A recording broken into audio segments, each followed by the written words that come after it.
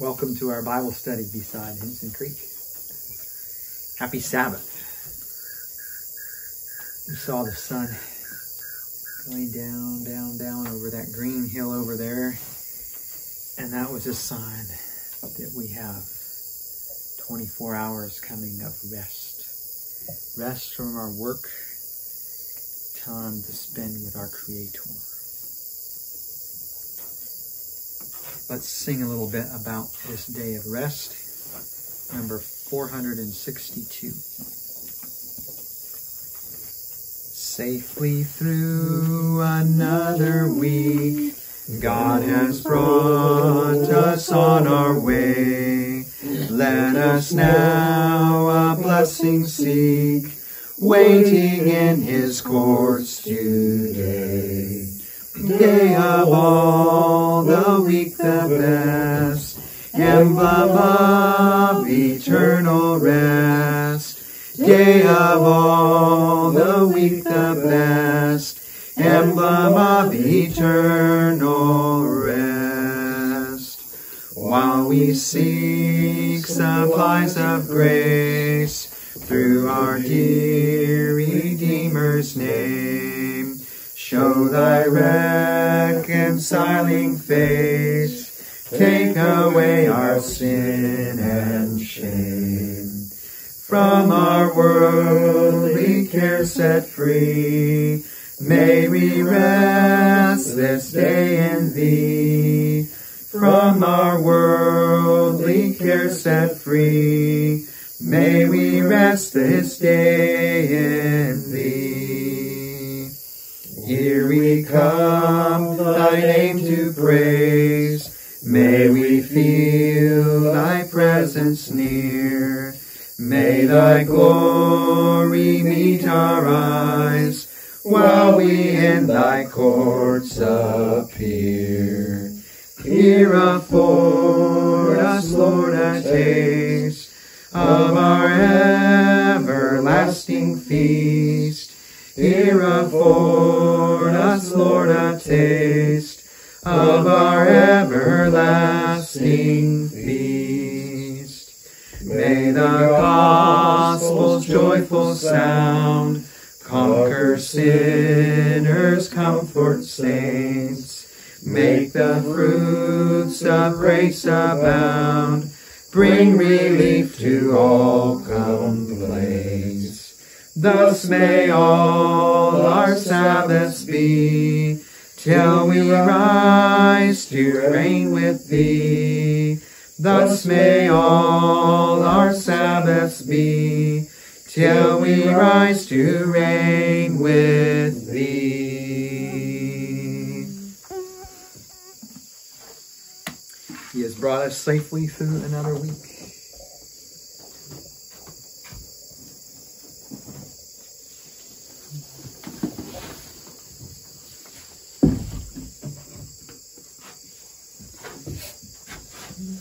Okay, let's begin with prayer.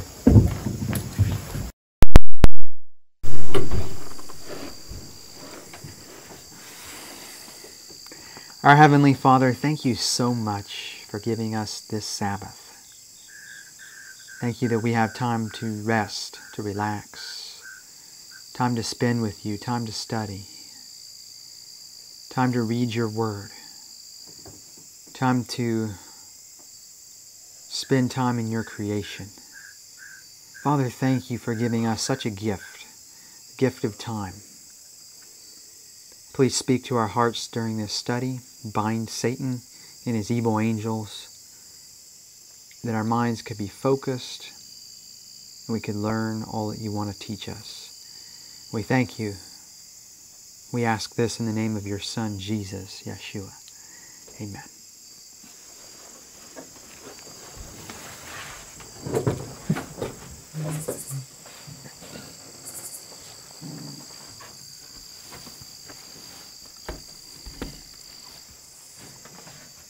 Our memory verse is Psalm chapter 118 and verse 8. It is better to trust in the Lord than to put confidence in man. It is better to trust in the Lord. Psalm 118, verse 8. It is better to trust in the Lord. It's better to trust in the Lord than to put confidence in man. It is better to trust in the Lord. Psalm 118, verse 8. Okay.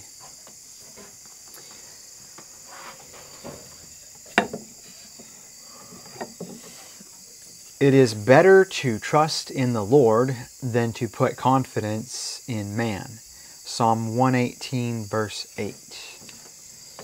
I'll do it without the first letters.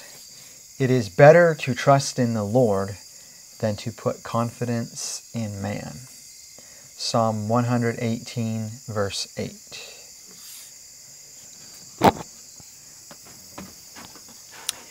It is better to trust in the Lord than to put confidence in man. Psalm 118, verse 8. Very good. It is better to trust in the Lord than to put confidence in man. Psalm 118, verse 8. Excellent. Anybody else want to try? Next verse is only one word different. Really? It is better to trust in the Lord than to put confidence in man. It is better to trust in the Lord than to put confidence in princes. Mm-hmm.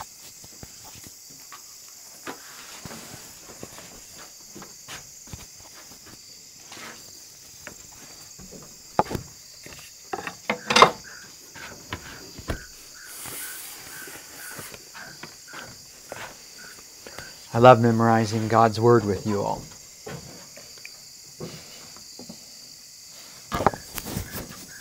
I'm glad Daniel read that next verse. It's the next verse says it is better to trust in the Lord than to put confidence in princes. So maybe somebody would be more apt to trust in someone that was in high authority. Mm-hmm. But this is making it clear that no human being, no matter what his high status, should be trusted as much as the Lord. Amen. It's interesting. Wow. So, if you have verse 8 memorized, then you have verse 9 memorized too. Just remember it's the word princes instead of the word man.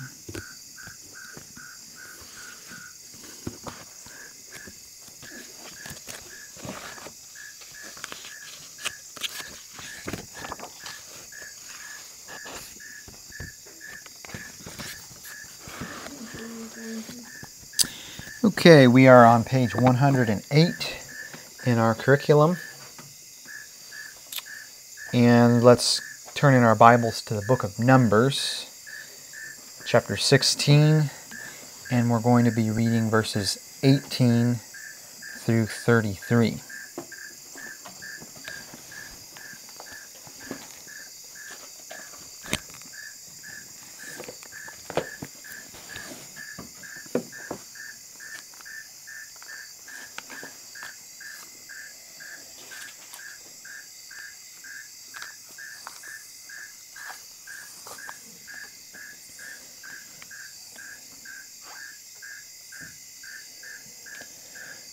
And they took every man his censer, and put fire in them, and laid incense thereon, and stood in the door of the tabernacle of the congregation with Moses and Aaron. And Korah gathered all the congregation against them unto the door of the tabernacle of the congregation. And the glory of the Lord appeared unto all the congregation.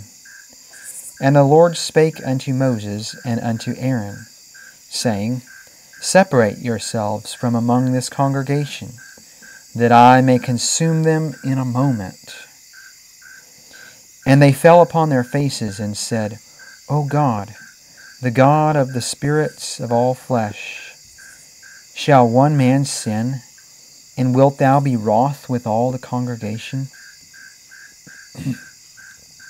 And the Lord spake unto Moses, saying, Speak unto the congregation, saying, Get you up from about the tabernacle of Korah, Dathan and Abiram.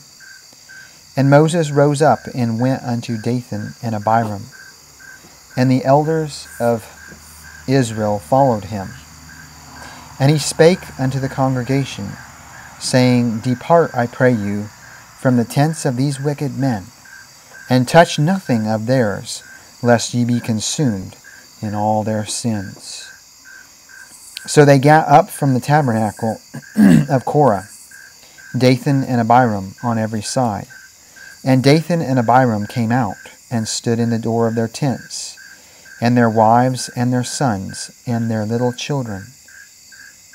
And Moses said, Hereby ye shall know that the Lord hath sent me to do all these works, for I have not done them of my own mind. If these men die the common death of all men, or if they be visited after the visitation of all men, then the Lord hath not sent me.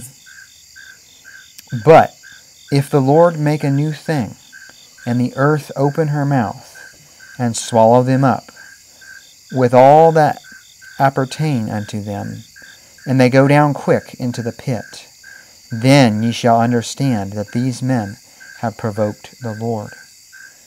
And it came to pass, as he had made an end of speaking all these words, that the ground clave asunder that was under them.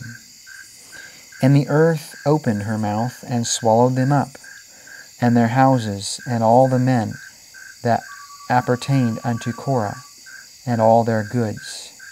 They and all that appertained to them went down alive into the pit, and the earth closed upon them, and they perished from among the congregation.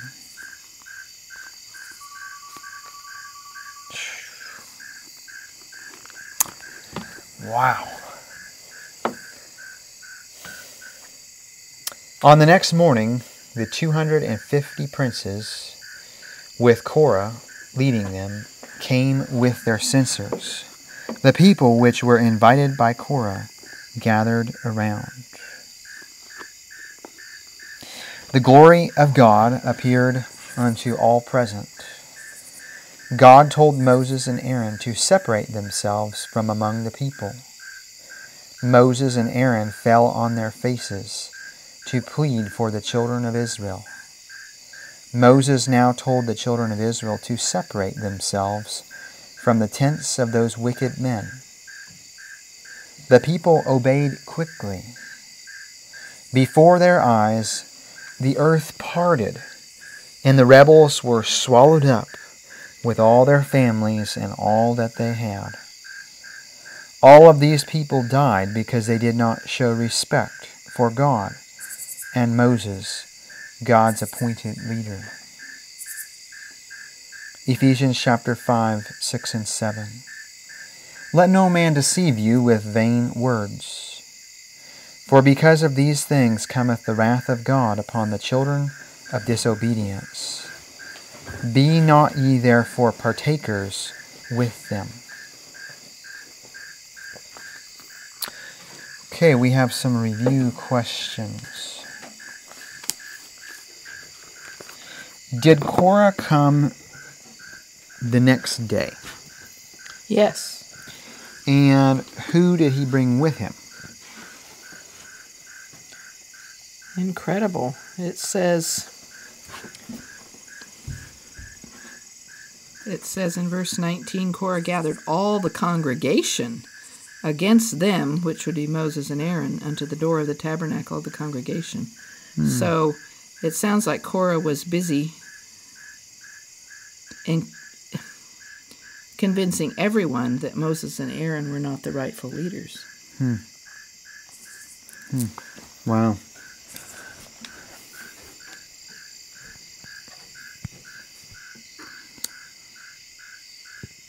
What happened to the rebels?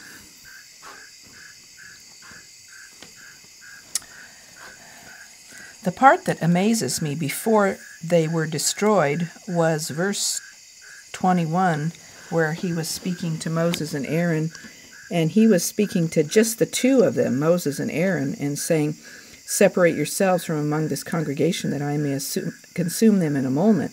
So God was telling Moses and Aaron, I just want to kill them all. And I think he was testing Moses and Aaron because it was only through their intercession that all the people didn't die. Because it says in verse 22, Moses and Aaron fell upon their faces and interceded. "O God, the God of spirits of all flesh, shall one man sin? Wilt thou be wroth with all the congregation?" And then the Lord spoke to Moses and said into the congregation, "Get you up from the tabernacle of Korah, Dathan, and Abiram."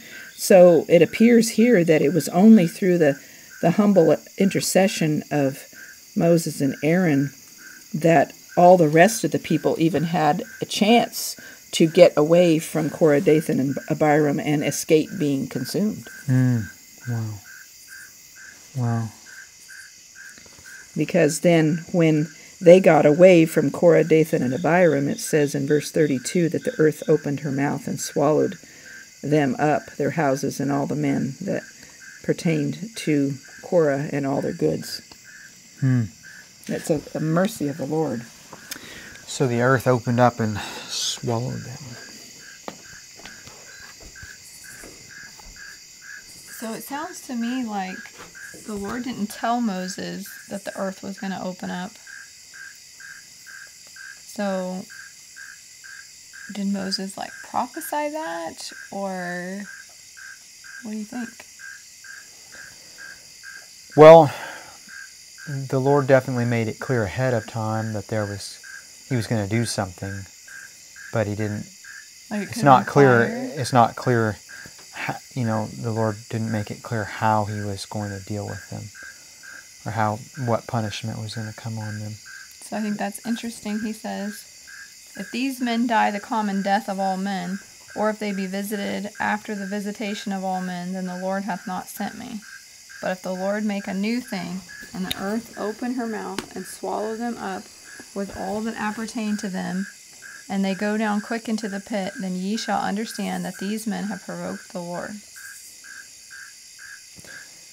And as soon as he got done saying that, it happened. Well, one thought that I have on this story is the larger picture of how that the Bible is often thought of as fairy tales that are very questionable. From my understanding, this exact location has been located. Somebody we've met in years past Ron Wyatt? located it with equipment, with detection equipment, and I think I've heard of a few artifacts that, remnants that have been retrieved from that location where they were swallowed up by the ground. Wow. Makes me think of the National Corvette Museum in Bowling Green, Kentucky. And they had this historic Corvette worth hundreds of thousands of dollars, maybe millions of dollars.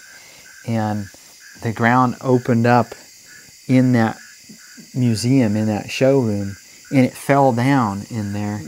And with all the sophisticated equipment that we have today, they were not able to retrieve it and bring it back to its showroom. Regarding Stephanie's comment and wondering about the prophecy that Moses said about the ground opening up and swallowing them, I'm curious about that too. But my understanding is that when a prophet makes a prophecy, it's because the word of the Lord is in him, and that the Holy Spirit would have spoken that to him ahead of time. Yes. So it wouldn't have been Moses' idea. It would have been the Holy Spirit speaking to him. That a person who's inspired by the Holy Spirit will just talk. The Holy Spirit is talking through them, and they don't even know what they're saying ahead of time. They're just saying it. It can happen that way. And it comes through their mouth, and when they hear their own mouth talking, usually shock themselves. But it's the Holy Spirit doing the talking through them. That's one way that it can happen. I've heard that happen a number of times. Yeah, there's times where the Lord gave me a message, and it just came right in the moment, and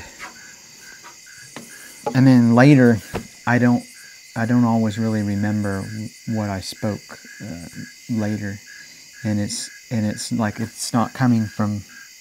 It's not something that I studied and came up with and planned ahead of time. It just has come right in the moment, and it's something that I'm not even really always thinking it through. It's just coming out. It's just flowing. Why were these men destroyed?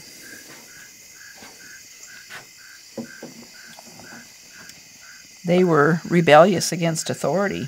And so God had appointed Aaron and Moses as leaders, so it was being rebellious against God's authority. Yeah.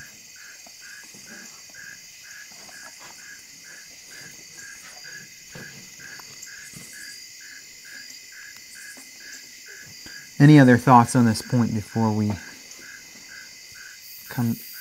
enter into our nature study time?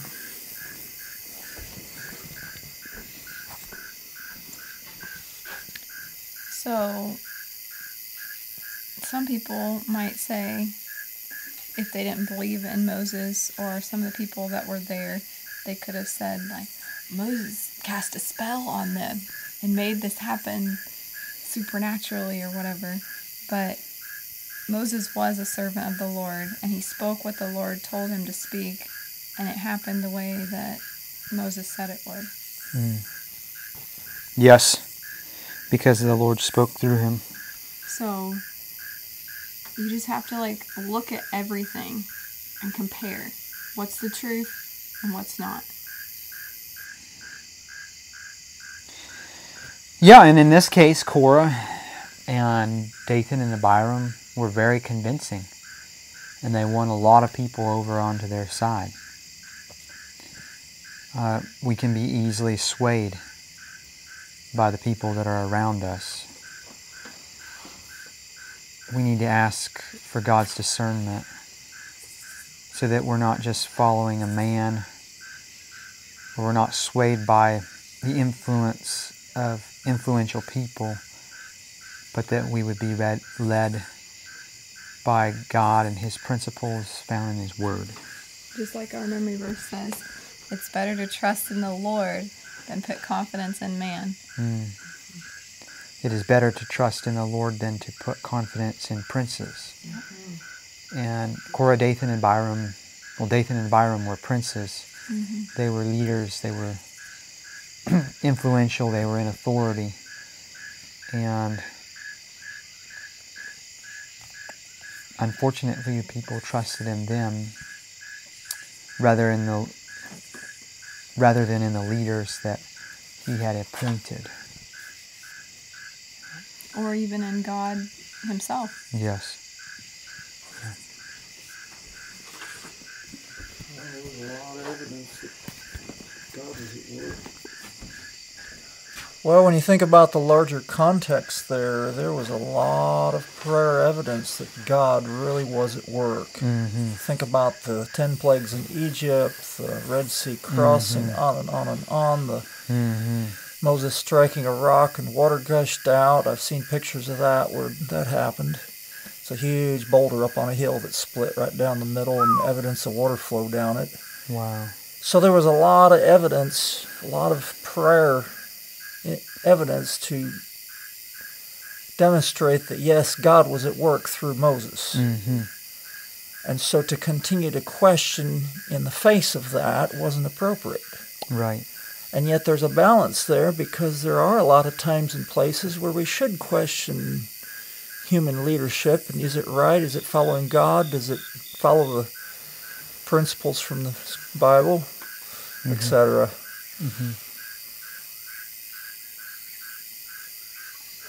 Yes.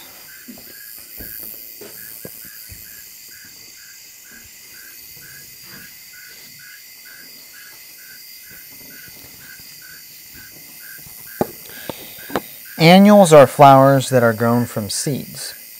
They are planted, they sprout, grow to full size, bloom, produce seed, and die. All of this in 1 year or less. In colder areas, annual seeds can be planted indoors in late winter or early spring. They can then be transplanted outdoors as soon as the ground is completely thawed. The rebellion was like an annual. It was planted by Korah. It sprouted, grew to full size, bloomed, produced more evil seed, and the earth swallowed them up. All because these princes of Israel did not show respect for God and his appointed leader, Moses. Korah, Dathan, and Abiram had allowed Satan to plant seeds of discontent in their minds. As they complained to one another, it was like cultivating the plant of unholy ambition, wanting to take Moses and Aaron's place. This plant quickly blossomed like the annuals into open rebellion.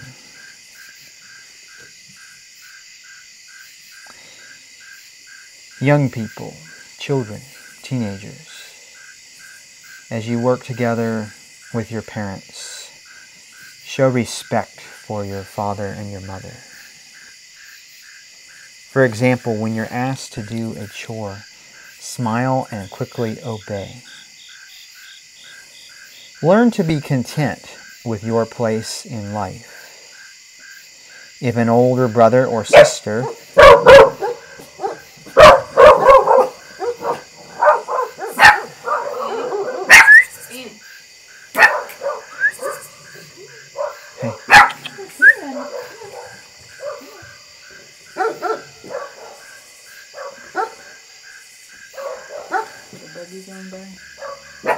I don't know what they're barking at. I heard people in the distance.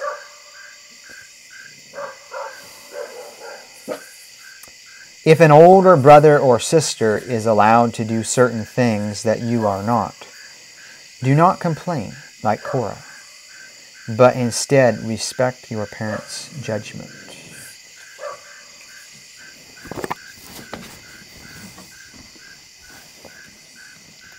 It's important for children to realize that God has put their parents in a position of authority over them, so that disobedience is disobedience to God. And it's important for parents to realize that God has put them in that position over their children with authority to rule wisely, and that when children show disrespect to them, they are learning to disrespect God. Mm-hmm. Yes. Yes. It's true. Let's observe flowers and learn to identify them. If you're artistically inclined, you can draw pictures of annuals and color them. If it's the right season, plant a bed of annuals. Separate them by a border from the rest of the yard to remind you of how God told the Israelites to separate themselves from the rebels. We are planning to plant some perennial flowers. They're going to be strawberries. Strawberries are perennial flowers. We're going to plant some more perennial flowers, thornless blackberries. We're enjoying the fruits of the annual flowers, the beautiful okra flowers. We're eating lots of good okra. The okra flowers, so beautiful. Yes. We planted some watermelon flowers earlier this year, and we're definitely enjoying the fruits of them now.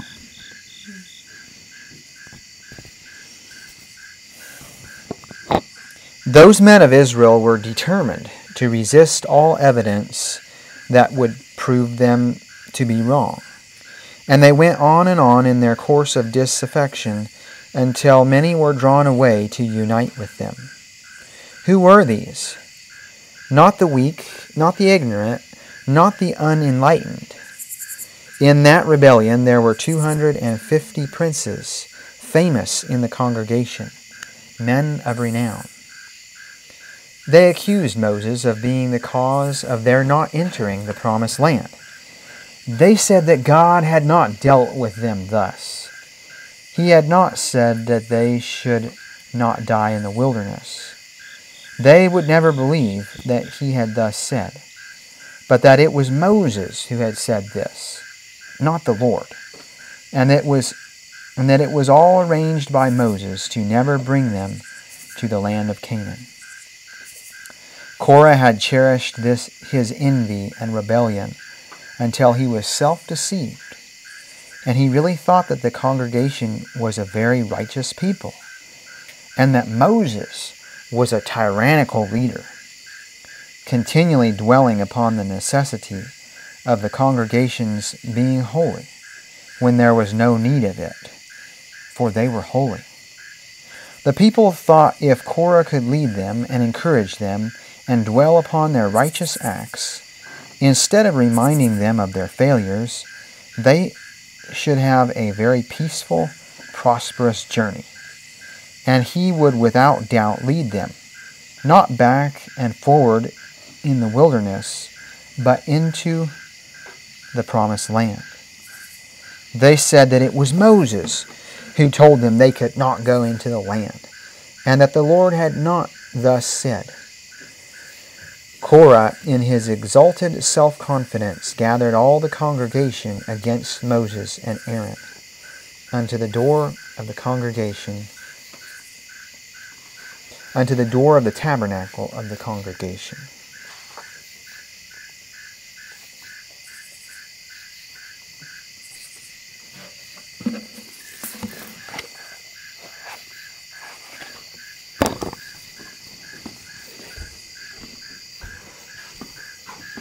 So it says here, Korah had cherished his envy and rebellion until he was self-deceived, and he really thought that the congregation was a very righteous people. So if you believe lies and internalize them, then you can start believing things that are not true.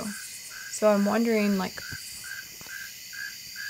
he must have just yielded himself so much to Satan that he let Satan have full control over him. To not be able to use his mind and realize that this is not the truth, but he believed that it was.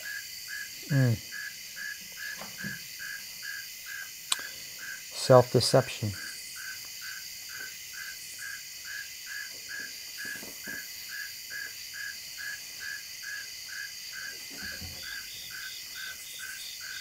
And then also the people, it says that they thought that if Korah could lead them and encourage them and not point out their failures, and they could just follow him into the promised land. So they were thinking, well, it'll just be easier if we just follow Korah, and we can just go straight into the promised land. And I just don't understand how their brains were working, except for that they yielded their mind to the devil. They didn't want to accept the word of the Lord through Moses, that they would have to wander in the wilderness and die. And when Korah told the people, no, it wasn't the Lord that said we would have to die in the wilderness. That was just Moses. They looked to Korah as someone who would lead them to the promised land, because they weren't willing to submit.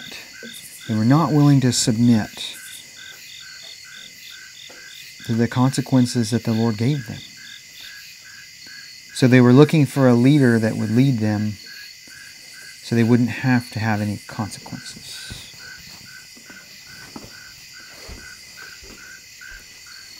So it sounds like they were sorry that they received the consequence, but they weren't sorry for the action. And because they weren't sorry for the action, they didn't get back right with the Lord, and so they continued in their rebellion. Yes, like we mentioned in an earlier lesson, a man robs a bank. He gets caught. He goes to prison. He's sorry that he got caught, but he's not sorry that he used force to steal money and he hurt people and made people afraid. And he's just sorry that he got caught. Now, there are people who do commit crimes. This is more rare, but they're genuinely sorry for how they hurt other people, genuinely sorry that they did the wrong, and they're truly sorry not just that they got caught, but they're sorry because they made choices that hurt themselves and other people. There's a fundamental difference between being sorry you got caught and being sorry for committing a wrong action. So I think a lot of us kind of run on, I guess, like autopilot is how I would explain it, where we are not fully using our mind. And I think that it has to do with not being connected with the Lord. And so when you're on this autopilot, you're just like accepting everything at face value and you're not questioning things. And like when someone says they're sorry, you just believe them. You don't try to like ask them like, well, are you sorry because you did this, or are you sorry because of that, because you got caught? Because when someone wrongs us and they say they're sorry, in order for us to fully trust them and be able to fully trust them, we need to know that they're sorry for what they did, not just that they're sorry because they got caught. And I just think that we're not taught to think about these things or question anything. And so the only way that I can explain that is we're not fully using our mind, and it's because we're yielding part of it to Satan, and it's not fully given over to the Lord. Without the Holy Spirit's guidance in our life, we're not going to know. We're not going to know whether we should trust someone or not. When someone hurts us, in the strength that God gives us, we should always forgive. However, it's reasonable if that person has lost our trust. It's reasonable for us, in order to be safe, to allow that person to earn our trust back. A person who says, I'm sorry that I hurt you, I'm sorry that I did wrong, shouldn't expect that you're automatically going to fully trust them when they're the ones that lost your trust because they betrayed your trust. They should expect that they may not be fully trusted the way they were before, but they can, as they move forward, earn that trust back by consistently doing what they should do. And may God give us discernment to not put trust in people that are untrustworthy, that could hurt us or our families or our children. So maybe I didn't exactly say that correctly. When we're dealing with our children, we need to teach them the difference between saying, I'm sorry for what they did, versus saying, I'm sorry for the consequences. And then when it comes to like adults, we need to be connected with the Lord and trust His guidance and His judgment and His what He reveals to us. Yes. And to actually use our mind and think about this and not just blindly accept, oh, you're sorry, okay, well, let's move on. which it's good to forgive people. It's good to accept their apology, but we don't need to be deceived either. Mm-hmm. Yes, sir. There's times where people will say they're sorry just because they want us to continue trusting so they can continue taking advantage of us. We need the discernment that we don't have naturally. We need the discernment that only the Holy Spirit can give us with these situations.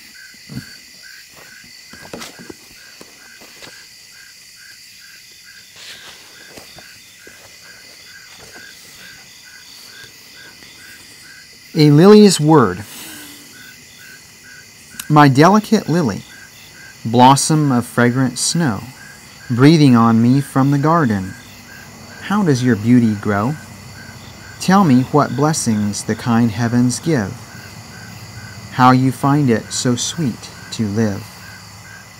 One loving smile of the sun charms me out of the mold. One tender tear of the rain makes my full heart unfold. Welcome whatever the kind heavens give, and you shall find it as sweet to live.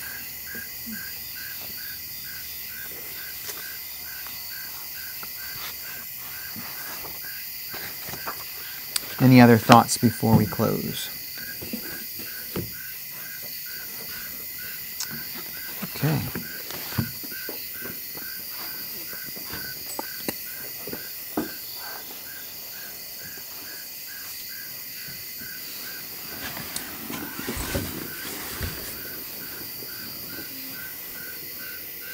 Our Heavenly Father, we thank you for this lesson, this history. A sad story of men who did not want to accept the consequences for their actions. And they were not willing to accept your word through your servant Moses. Give us the grace, the strength that we need not to make their same mistake.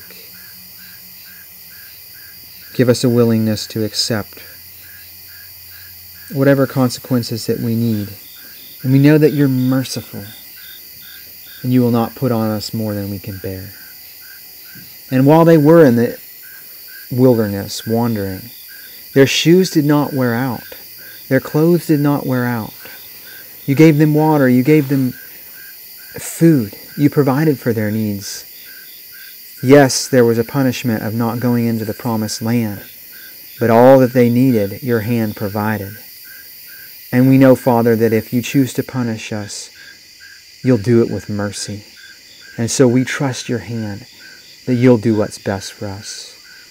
Bless each one of us here and those that will watch later. And we ask this in the name of your Son, Jesus, Yeshua. Amen. You want to try this? Can you splice something back in? I was just thinking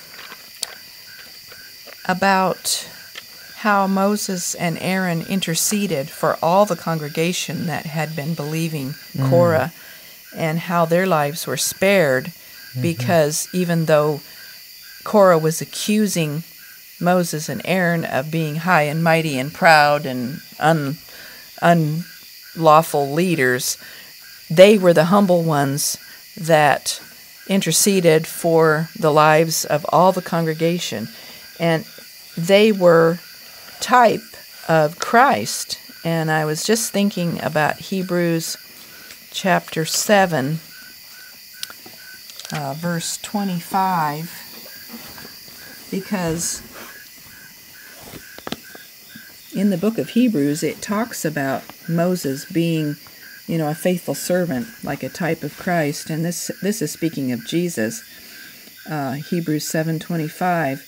Wherefore he, Jesus, is able to save them to the uttermost that come to God by him, seeing that he ever lives to make intercession for them. And Jesus is our high priest. Aaron was the high priest at that time in this story we read. And so it just makes me think about our lives, that we are alive today, even though we have been rebellious and not always followed God's leadership, that we are alive because of Jesus' intercession for us now. I'm very grateful for God's mercy. Hallelujah. Yes. I don't deserve to live. I'm only alive because of the intercession that my high priest, Jesus, Yeshua, has made on my behalf. And also, the Lord knows everyone's heart. And so with the 250 princes, He knew their rebellion and that they were only sorry for the consequences. They weren't sorry for what they had done. And so that's why they were taken out. And the others were able to live because their rebellion was not as deep or as rebellious. They weren't to that level. Well, it was an opportunity for them to show where their hearts truly were, because the word from Moses, the Lord spoke through Moses and said, "Separate yourself from these men." So whoever believed in God's word through Moses put a distance between them and these 250 men, and they were spared. But if they would stand with them, then they would be destroyed in their rebellion. So there were those that did believe what Moses said to get away from him and obeyed Moses and were saved. So apparently there were some who were with Korah, Dathan, and Abiram in their rebellion. But when the word from the Lord came and said, "Separate from these men," they're like, okay, we're going to put some distance between us. And God was merciful, and yet in order for His mercy to be received, it took obedience on the heart of the people. And the word of the Lord comes to His children today: separate yourselves from sin. Separate yourselves from these sinful influences that are making you rebellious and taking your heart away from the Lord. And so in choosing to be obedient to that word of the Lord, we can step outside of the judgment zone and into the mercy zone by exercising this gift that God has given us, this gift of choice. We have the choice. Will we stay with sin and rebellion, or will we choose to step away from that and stay within His mercy?